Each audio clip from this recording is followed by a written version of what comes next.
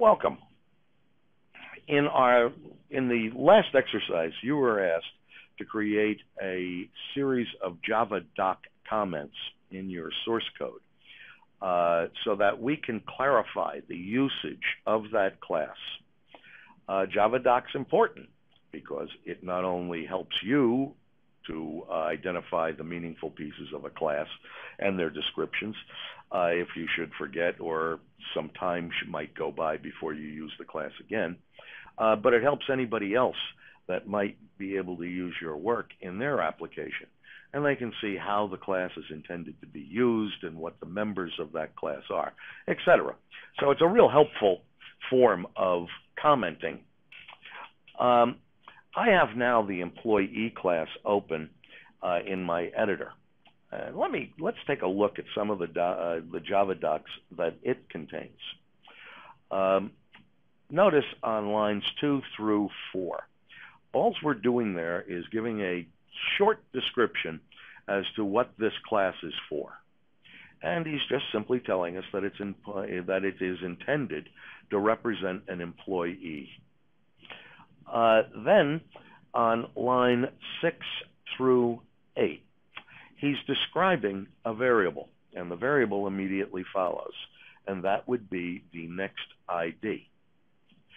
So in this particular case, the javadoc is fairly self-explanatory. Even the name of the variable is a little bit of a giveaway, but it doesn't hurt. What's important, though, is comments like the one from 10 to 13. Now, in that case, the ID variable is going to be automatically incremented. And so what he's giving us is a bit more of a description there.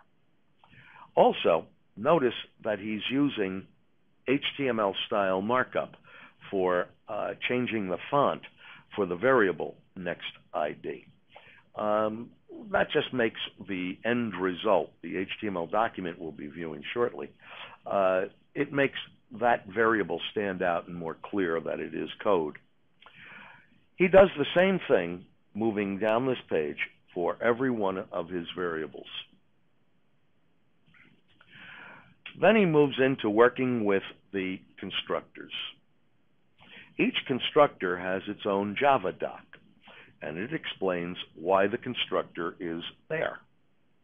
Each one of these constructors takes a different set of parameters. They all essentially do the same thing, help us create an instance of the employee.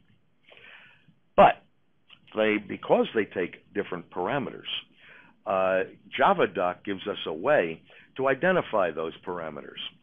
And we use the special character @ in javadoc to identify a parameter by following it with the keyword param.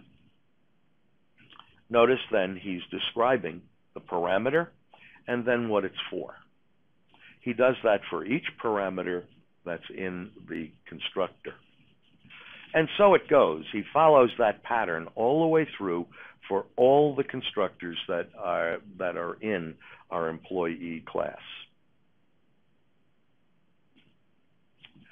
For each method, he follows a similar practice.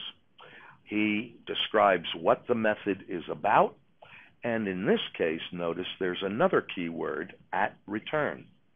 In that case, we can signal to javadocs that this is a return value for that method.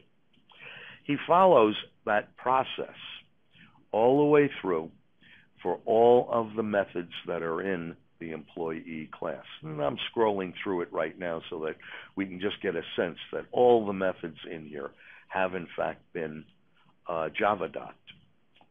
On line 164 to line 167, the javadoc is a little bigger than the others, and that's because there's more going on here. In this case now, he's providing us with a full name, a composite of the first name and the last name. So he's simply giving us a description that that's exactly what this method is intended to do. The same is true for the one that follows, where we have a description for our get pay info. it returns all the information essentially that we've stored in the class.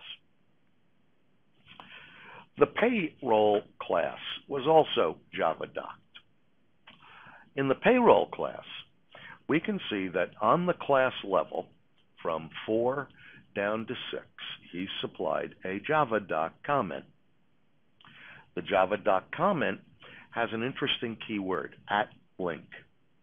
The @link keyword allows us to provide a link to the dependent classes that this particular class might use. In this case, the payroll class uses the employee class. So he's creating a link to that employee class right there by using the link keyword. Now that we've looked at the javadoc markup, let's create the actual javadoc for it.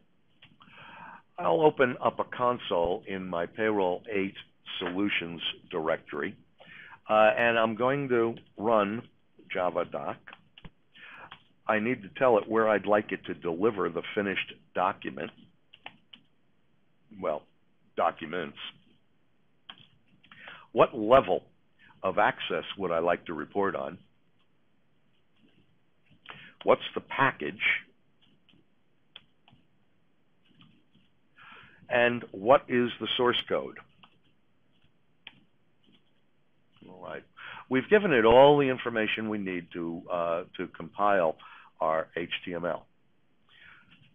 And that's exactly what occurred. We have now our compiled HTML. And that's what all of this report actually indicates. Back in my editor, I need to refresh this so we can see the new javadoc. Let's go to the right command, refresh, not rename. And I can see now that I have javadocs, or I have docs there, as we had mentioned. In the docs, you can see that I now have a lot of HTML that's been spawned. This HTML is used in part and in whole to create the pages for a formatted HTML document that clearly will document our classes. The easiest way to look at that is to go to the lead page, which is always the index.html. I'm going to open that page up in my browser, and I will move that browser over to this screen. And we can see that I now have the javadoc opening frame. I'm looking at a package, employees. Well, I have a package available, I should say, of employees. If I were to click on that, I'm essentially looking at this, this screen here. The employee class contains only one class in it, employee. I'll move to the employee class. In the employee class, I see that the javadoc has set up a summary for my fields, constructors, and methods. These are just short type descriptions for those items. By clicking on any one item, such as get ID, I'll go to a more complete description of that item. And here we can see that the returns are being labeled as an ID. We can see that the ID is coming back. We also, from the signature, know that that's an int. Right. I can click on all classes. Now notice the one that's in our default package now appears, namely payroll. When I go to payroll, what I'll see in there is the listing or the javadocking for that payroll class. Now the interesting part about it is this link right there. We talked about that when we were looking at the javadoc in our source code. And if you remember, I had mentioned the @link.